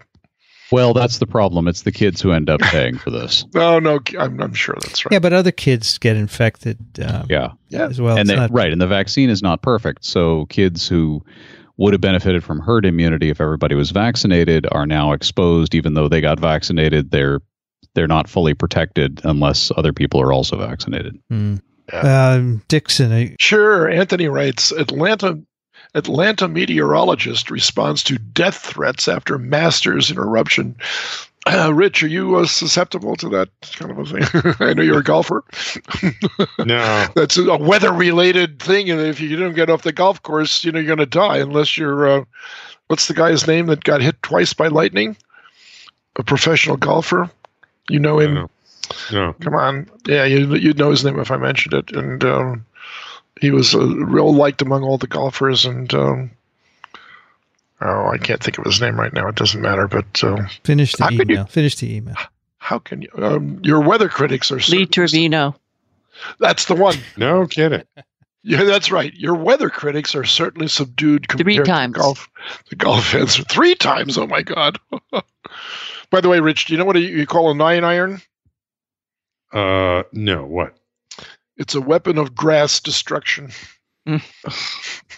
So he says your weather critics are certainly subdued compared to golf. I read that. You read that, yeah. Okay. I did read that. Yes. Hey, so there's a good golf joke that is if there's a thunderstorm around, what you do is take your 1 iron out of your bag and hold it up in the air.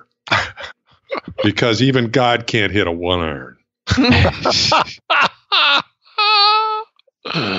Okie dokie. So I guess this meteorologist was reporting on the Twitter link doesn't do me any good. Yeah, I think was reporting on the Masters, which I guess they interrupted because of a tornado threat. Exactly. And he got threatened by people in return. Crazy. Yeah, there were some tornado possibilities on the Sunday of the Masters. You were in at Georgia, this, right? I was not. I was back, but I had friends who had a concert that afternoon, and So, our friend Richard DDS sends a link to the Falcon Heavy launch and landing, which is very cool. This is very cool because this is a perspective on this I hadn't seen. It's I guess an amateur photographer who filmed this thing, and it's great because it shows in one shot the whole thing. of the launch and the separation of the boosters, and then follows the boosters back down and lands. And there's a little clip at the end from another camera angle that shows both the boosters landing. But it's a perspective I hadn't seen before, and it's amazing. The whole thing is amazing. So, Rich, in light of government spending and grants being tighter and everything else, are you still in favor of going to the moon? Yeah, sure. Why not? It just, there needs to be more money in science in general. Okay. So I can't make those decisions. I think we ought to do it all. Oh, okay. Yeah, my pick last week was this autobiography of Stan Prusner. Oh, yeah. And at the end, which I hadn't gotten to last week, but I did this week, he says, a huge number of Americans have prion diseases. They're all these degenerative neurological diseases, including Alzheimer's and many others, Parkinson's, huge number. And the amount of money NIH spends on research is hardly anything. It's amazing. Disproportionate. So he says, you can make all kinds of vaccines and drugs and you can live to 100, but you're increasing your chance of getting one of these degenerative diseases because we're not supposed to live that long, but we should be working on it. And he's right. Hardly any money goes to work on that. Okay, Alan, can you take Mark's? Sure. Mark writes, Dear un-encapsidated TWiV Humans, I hope this is a unique salutation to you altruistic researchers, podcast communicators, and emeriti. Is that the proper plural form of emeritus? I'm writing to give a specialized public service announcement. This is for listeners born between 1957 and 1963, and it concerns measles vaccination. The CDC's website recommendation for adult measles vaccination is inconsistent. On one page, it indicates no need for people born after 1957. On another page, it indicates people born before 1963 should consider adult age vaccination, quote, absent proof of vaccination, end quote. My infant vaccination records no longer exist. Do any of yours? In May, I will be traveling for vacation. I will transit through the New York metropolitan area, which has an active measles epidemic, and spend time sealed in an airborne viral and microbial exchange chamber. Many know of these devices by their common name, airplanes. I vaguely remember the symptoms from having mumps and German measles, aka rubella, as a child. I have stronger memories from when my younger brothers developed these infections. My twin and I scared and tormented them with exaggerated stories about disfiguring progressions of their diseases. Listeners with several siblings will certainly understand and probably partook in this behavior. Measles vaccination is almost universally administered in a trivalent vaccine, MMR, which confers protection against measles, mumps, and rubella. It is possible to get an MMR shot at other places than your doctor's office. Many pharmacies provide MMR and other vaccinations, such as flu, as a convenient walk-in service. In my area, pharmacies like CVS, Rite Aid, Walgreens, listed alphabetically to not show preference, are such providers. So, too, is the county health department. I received the first 2 injections today as I write this letter. The vaccine cost is covered under my health plan's drug benefit. Interested listeners should check their own plans. For those put off by their provider's voice response system, which is designed to send you down an automated self-service rat hole for routine issues, I have found that dropping an F-bomb in the form of "I need help from an effing live attendant" almost always transfers you to a live, helpful person. I ask for an effing operator is the way that I get those. But in the California Bay Area, one paying out of pocket would spend $100 to $125 for a shot, depending on the provider. Finally, the weather. It is spring here in California, and the weather over Easter weekend was sunny with clear skies and temperatures in the mid to upper 70s Fahrenheit or 24 to 27 Celsius. The grass on the mountains around the bay is dark green, not the bright green of young, vibrantly growing grass, but the darker color of grasses starting to seed. In a few weeks, the California weather will render them brown on their way to golden color in the summer season.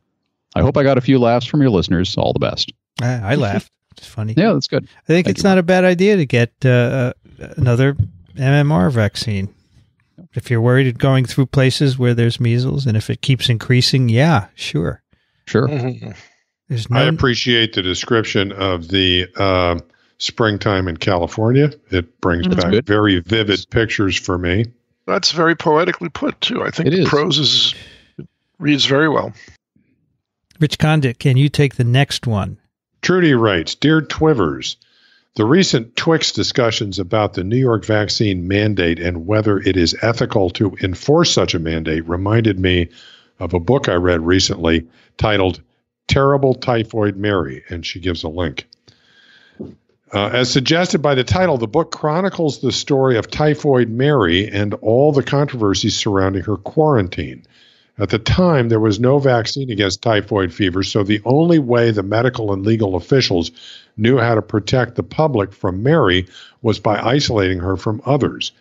When reading this book, one develops mixed feelings about the morality of such an act in view of Mary's constitutional rights, particularly because it eventually became clear that she was not the only asymptomatic carrier of the bacterium. However, she was the first one to be identified, and as such, and the only one to be isolated from the public following her diagnosis. I suppose the main reason for this was because she was the only known character who made a living by cooking for others and hence exacerbated the spread of the disease.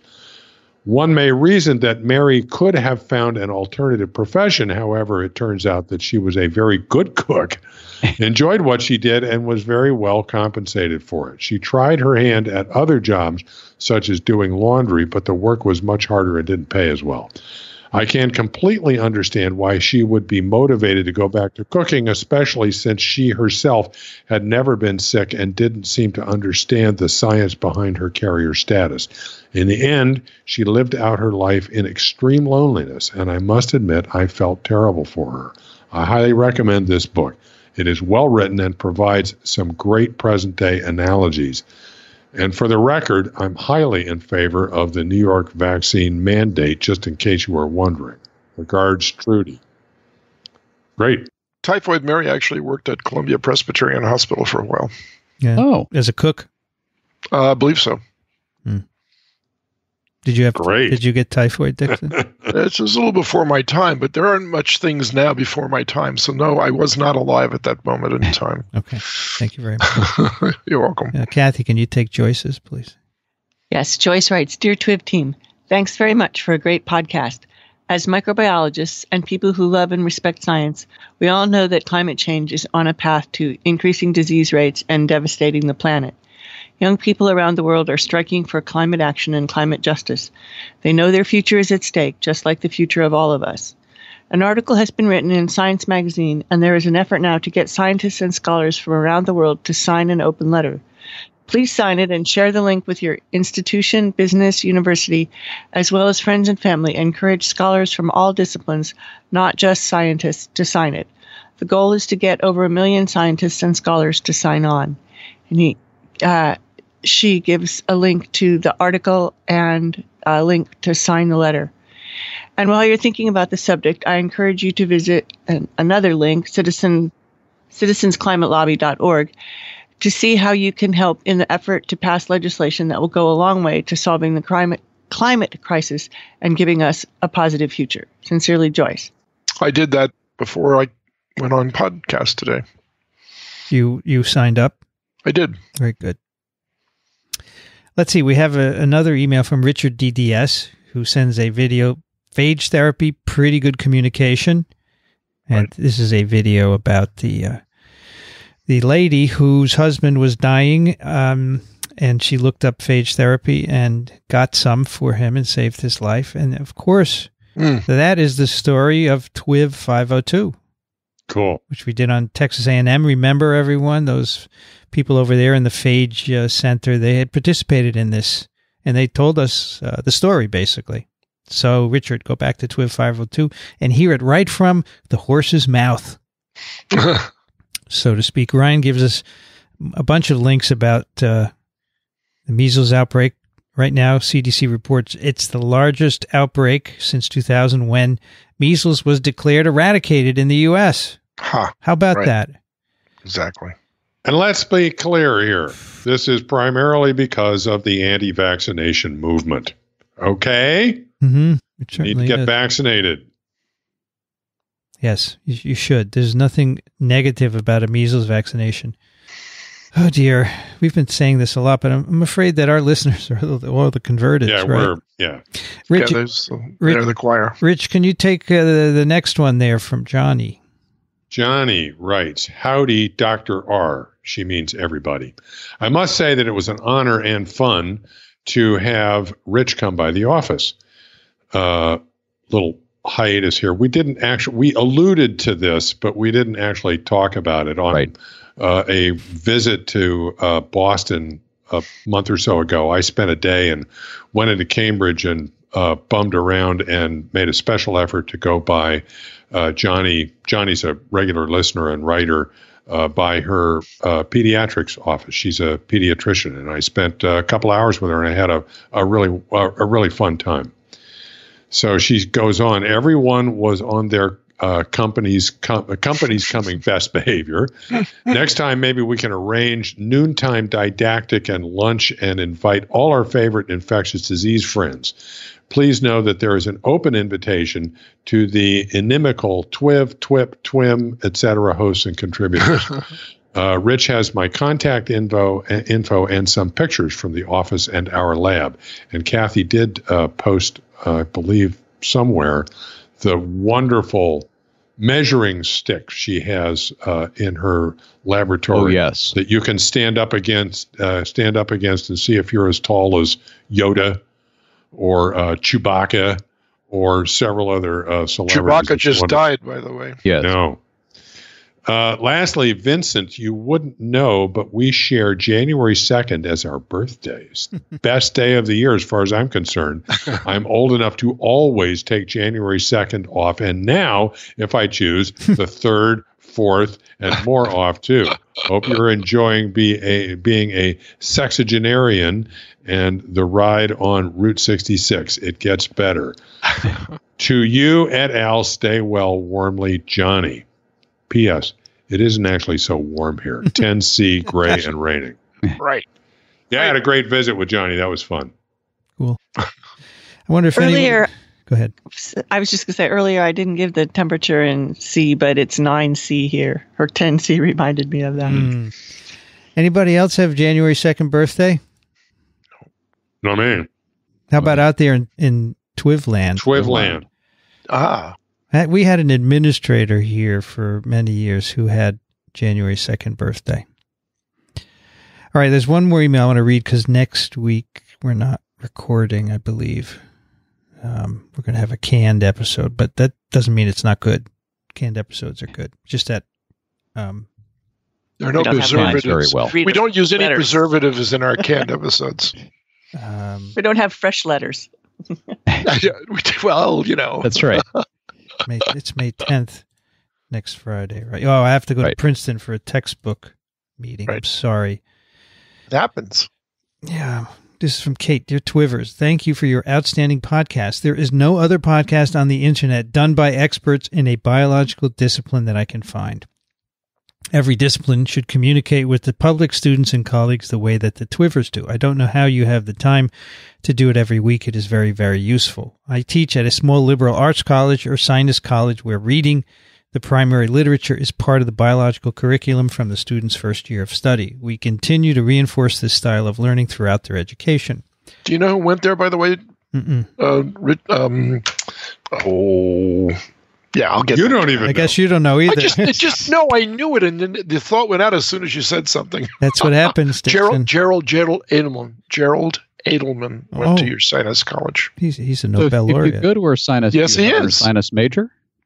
Sorry. If you go to our sinus, do you have an ursinus major? Yes, and a minor too. No, but you might have your sinus infection.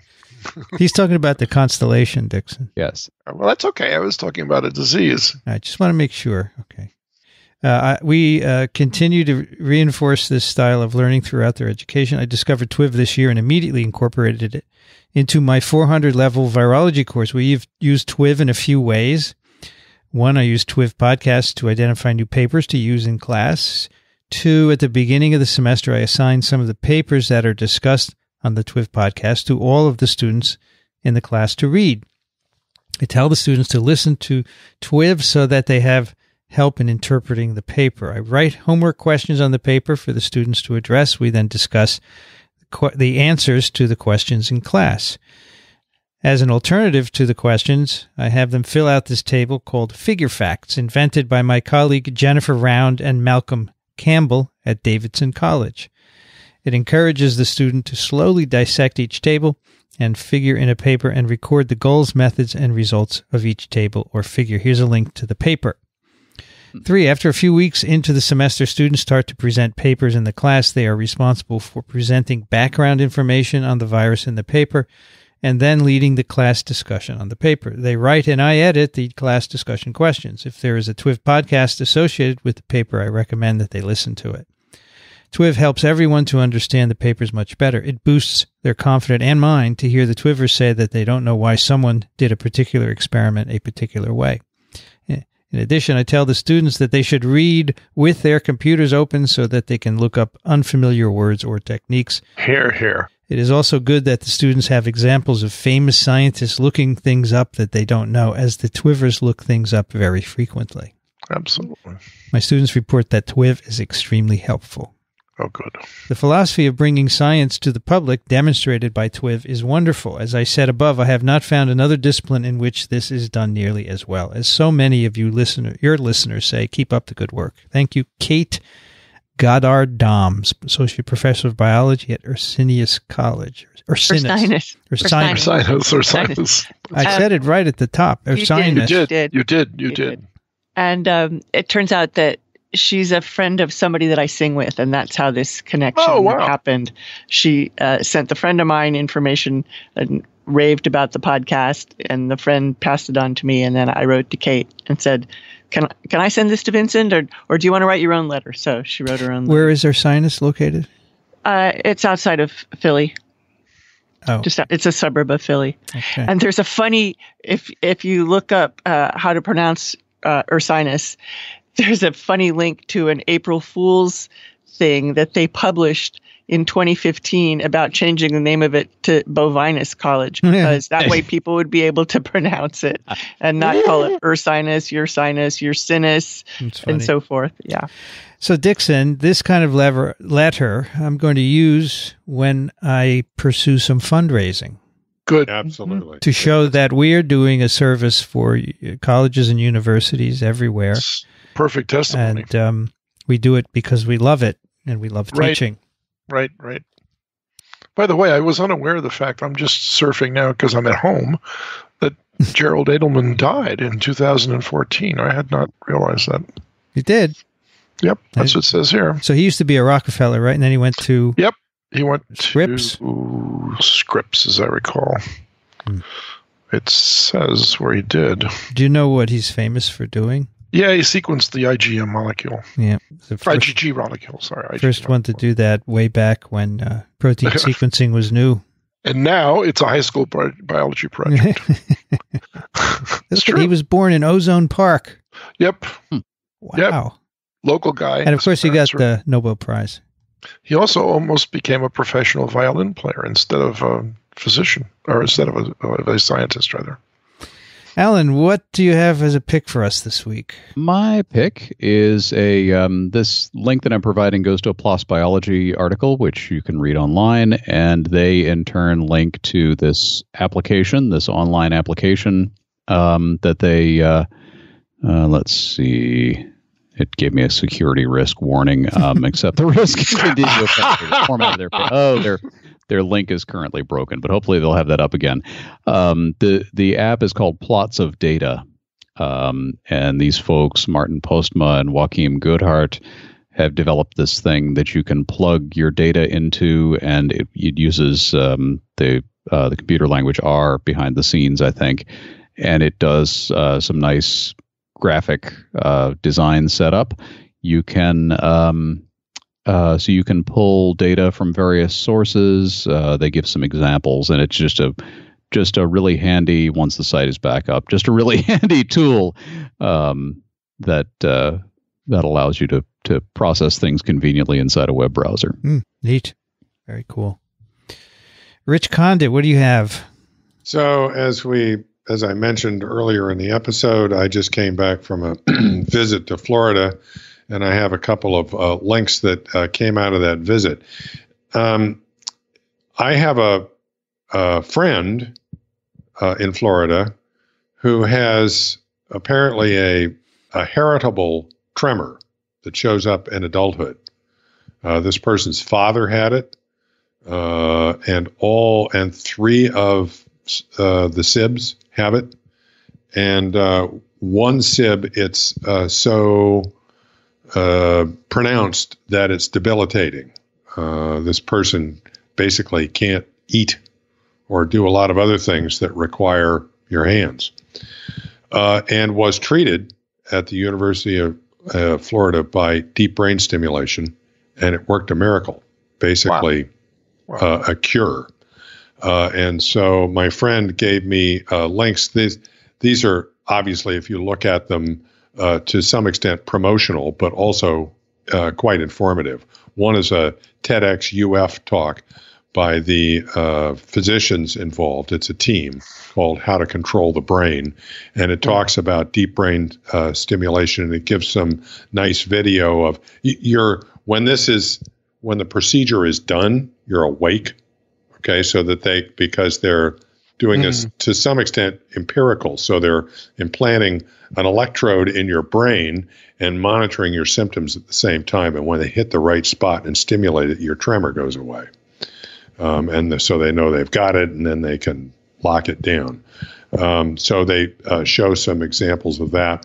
And there's also, once again, a promotional but nevertheless nice video of an interview with the surgeon involved, which struck me as sort of same as, we interview people and ask them how they got into this, and he gives a lot of his background, which I thought was interesting.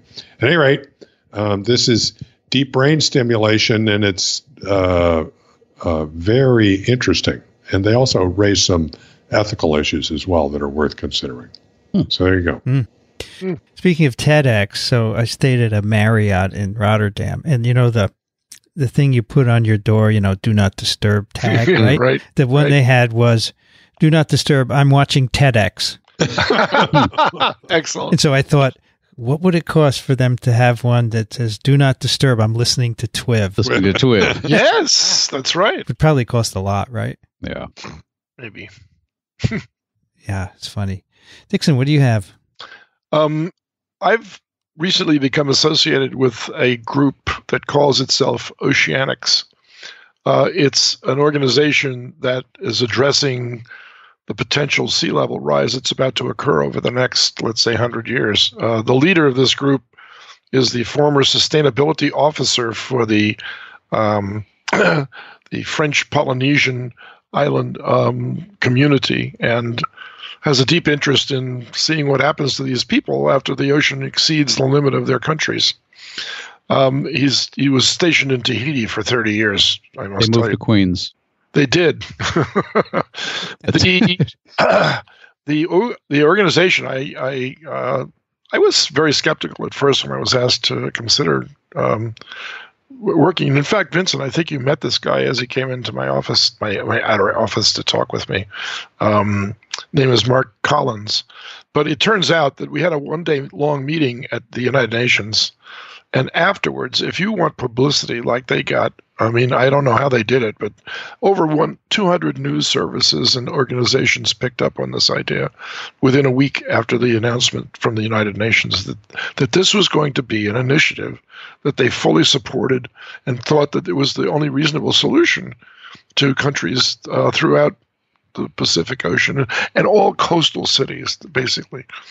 And it's radical. I must say it's radical, but it's got the backing of Arup, the architecture firm BIG, which has designed a number of large projects throughout the world. NYT has a group that's interested in ocean, and I'm blocking on the specific name for this group, but they handle everything to do with engineering in the ocean, to installing, oil rig platforms all the way to building jetties for cities and protection barriers and stuff like this. And they think this is the most useful thing that they've been involved with in 100 years. So I just, brought it up for your attention.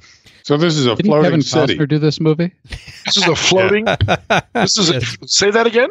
I said, didn't Kevin Costner do this movie? Yeah, you're laughing, but the producer of that movie was at this meeting. Okay, there you go. Then It's become a cult movie. Yes, people love this movie for the wrong reasons, of course. Yes, I heard it's not a very good movie, right? Up there with Howard the Duck. Duck. Not a very good movie. It's not a very good movie. So this Dickson, is this a rendering, or does this thing actually exist? It's a render. That's a rendering. This is the architecture firm Big that actually made the rendering. But what they're doing now is they're going to develop a prototype of one of those units that you see there. This is what you're looking at is designed for 10,000 people.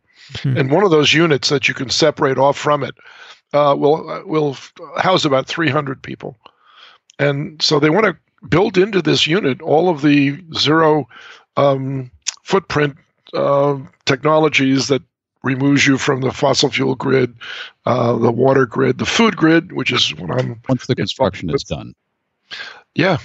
Depend on all those grids for the construction to happen, though. You have to do that. So they're going to be building it. What happens when a cyclone comes through here? I've been thinking the same thing. Weather is a problem. Depends on where you locate these things, right? Well, So right. You'll never guess where they want to put the first one. No, They want to put it in San Francisco Bay. Of course. So that's not going to be a hurricane problem. That's there where all at the hype is. Is that going to interfere with ocean-going traffic? No, they're going to locate it probably on the east coast, the eastern shore. I can almost guarantee it'll get whacked by at least a few ships in its history, but it looks like an interesting idea. Oh, no. Listen, Alan, I agree with you. There's a lot of issues to be addressed. And not the least of which is if you're going to raise 10,000 people on this place, they're going to be of all different ages, including infants. How would you prevent them from just walking off the side of one of these structures into the water? So you've got a lot of other things to think about besides just living in a city in this one. But it's exciting because you could... James Cameron is involved in it, believe it or not. So he couldn't be at the meeting, though, because he was out filming Avatar 2. But but he's very concerned about... So he'll do the movie after this thing sinks. No, maybe. Maybe. Sorry. I shouldn't be... I think this is a neat idea. I shouldn't be just poking fun at it. It is a very cool idea. I'm going to tell you that this guy, Mark Collins, carefully selected the release of this idea to the press and highly selected those people that were out there because he didn't want that reaction to begin with. Once you start to think about it, I mean, come on, okay, tell me about it. I think this is a crazy idea. Yes, it is a crazy idea. But it's such a crazy idea that people actually think it could work. So now we're going to try to see what happens next. Well, if you ever add a number of these, say they work and they're more and more, then they're going to be pirates who come and just trash the place. That's what it is about. Yeah. Let me tell you, you've got a ton of problems. There's lots of countries now that almost 10% of their population live on water. Yeah, the problem this is addressing is me especially are chuckling about it, but there is a very, very serious problem that a lot of entire countries and sections of countries in the world are going to be underwater That's right. in a matter of a few decades, and there need to be solutions that don't involve abandoning those countries ideally, and this is a potential approach.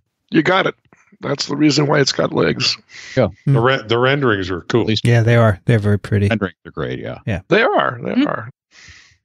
Kathy, what do you have?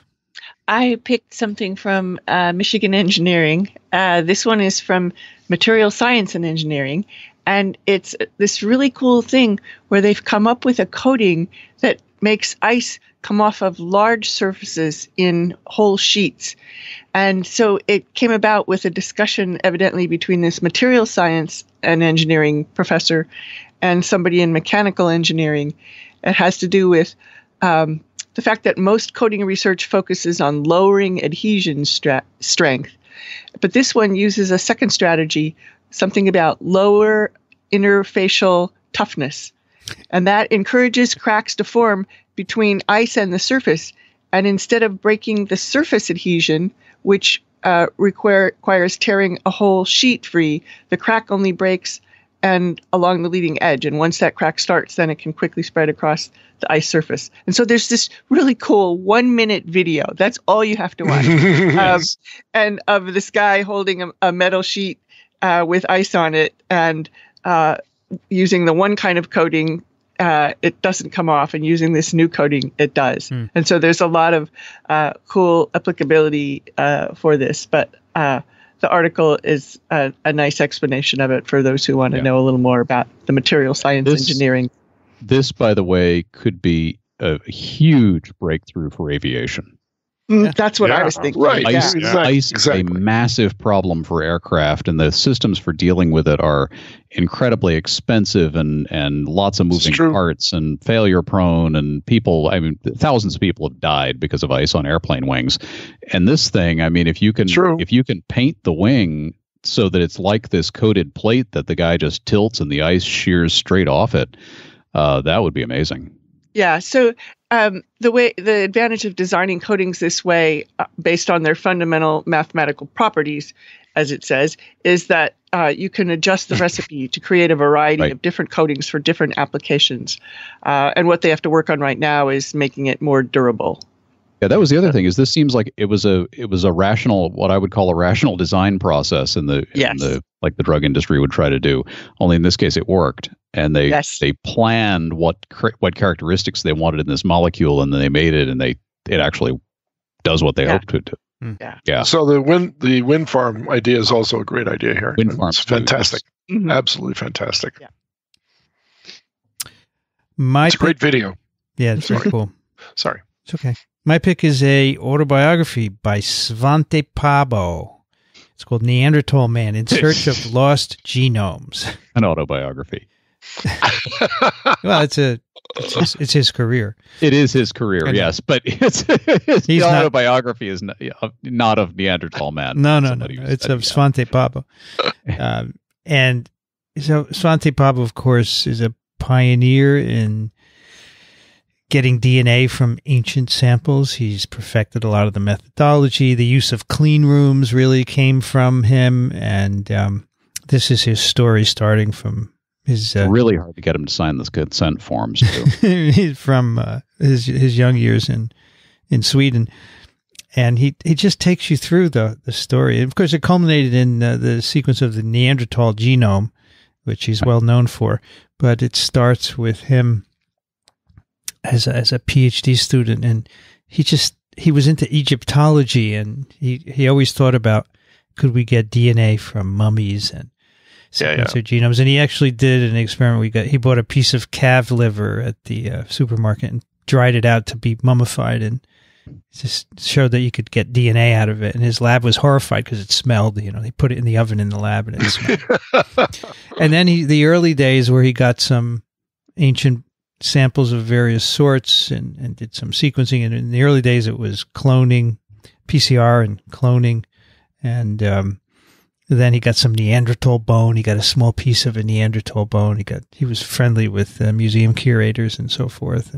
But then, of course, these bones are contaminated with lots of other DNAs, right, of humans who have touched them. He tells a story. He goes to a museum once, and he asked the guy if this bone, I think it was a Neanderthal bone, had been coated with varnish. And he said the guy picked it up and licked it. Because he said if it were varnished, the saliva wouldn't be absorbed as you see it is now. And so he's like, oh my gosh. So the DNA in these samples is typically only 3% Neanderthal or whatever it is that you're looking for. And the rest is bacteria and fungi and plants and curators. Curators and so forth. Yeah, because they don't keep it clean. And anyway, it's a great story. And of course, what really revolutionized it was being able to do next generation sequencing. And this is the era when 454 began with the first next generation high throughput sequencer, and he recognized the value of it, and he went to the company and made a pitch to sequence the Neanderthal genome, and they were very excited, and it cost something like $5 million. That was the sequencing bill from 454 to sequence, and of course he didn't know where to get the money. Anyway, it's a great story, and he's a really good writer, and he puts really good personal touches to it, so I highly recommend it. So, Neanderthal Man. And, of course, a couple of weeks ago, Svante visited the University of Utah, and he gave a public talk, and Nell Zelde, of course, is there, and he said they had originally had the public talk in an auditorium with a few hundred seats, and they announced it. And within 5 minutes, it sold out. So they moved it to the football stadium.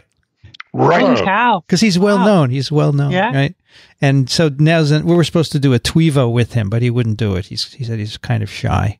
And but of course, he's got this autobiography out there, which is all about him, many aspects of him, which you will see. Highly recommend it. It's very good. So this, together with last week's Stanley Prusiner autobiography. This one I got, I think we were doing a pod. Oh, yes. The last TWiV was about Denisovan sequences in human genomes, and Svante's name came up, and it was in one of the papers referenced. So I bought it. It's really good. I highly recommend it. We have 2 listener picks. Johnny, our friend who we had a letter from the New York Times Magazine Lab, 2 timely articles aimed primarily at the school-aged grades 1 to 12 population about vaccinations, a pro-vaccine perspective. And Taking Charge, about a teenager who testified before Congress about the importance of vaccination, and a what, why, how, and cartoon about herd immunity, page 5, my listener pick. I have to get a link for that, but it's the New York Times Magazine, I think a week or 2 ago, right? 2 weeks maybe. And from Sheena, she writes, I subscribe to an NPR history podcast, and the latest episode covered the history of vaccine compliance in the U.S. I thought you and the other TWiVers might find it interesting. She provides a link for that. That's cool. Yeah. And Sheena is in Zurich. She's a postdoc in the laboratory of Professor Plüchthun at the University of Zurich. I met her when I was there on my trip. Hi, Sheena. Thanks for that. And that is TWiV 546. You can find it at microbe.tv/TWiV, and of course on any podcast player. And if you do listen on a podcast player, we just ask that you subscribe. That way we know who's listening. And of course, if you really like what we do, consider supporting us financially, microbe.tv/contribute. And of course, send your questions and comments to TWiV at microbe.tv.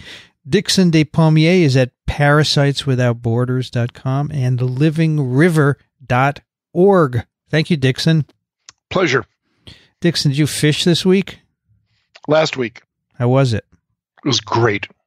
All right. This is the time. This is prime time. Good. Next week, too. Kathy Spindler's at the University of Michigan in Ann Arbor. Thank you, Kathy. Thanks. This is a lot of fun. Rich Condit is an emeritus professor at the University of Florida, Gainesville, currently residing in Austin, Texas. Thank you, Rich. Sure thing. And I'm going to steal Kathy's line. This is a lot of fun. It is. I learned a lot.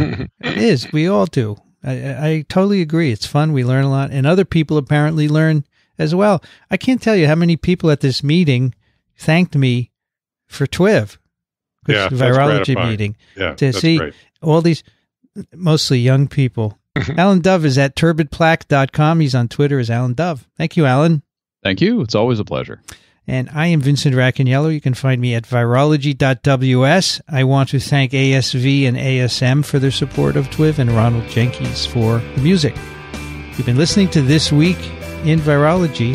Thanks for joining us. We'll be back next week. Another TWiV is viral.